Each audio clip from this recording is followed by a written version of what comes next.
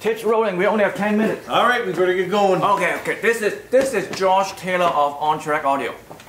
This is Gilbert Yeung of. Have you figured it out yet? This is Gilbert Yeung of Gilbert Yeung. Close enough.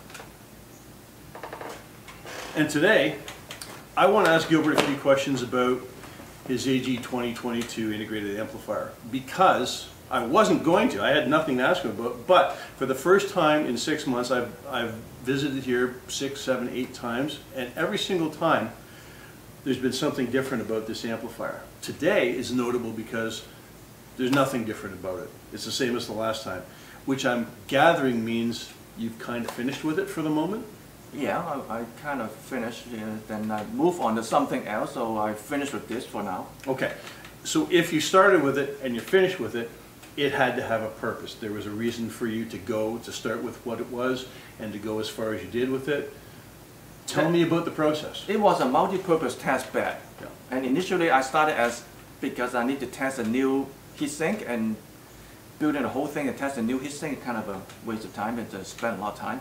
So, and then after I built a part of testing heatsink, I decided to put a new circuit in it, input and output stage.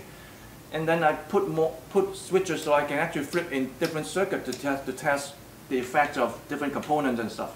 Yeah, and there's plugs and input jacks all over the thing. I mean, obviously there's speaker inputs, obviously there's line level signal inputs, but there's also inputs for power supply supplements. I don't even know how many times I add things on, but but I add on this is actually separate from top and bottom.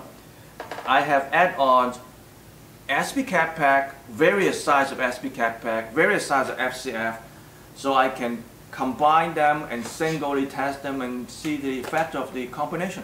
Okay, just to clear that up for anyone who's watching this and doesn't know the terminology, there's a difference between an SP cap pack and as opposed to the FCF.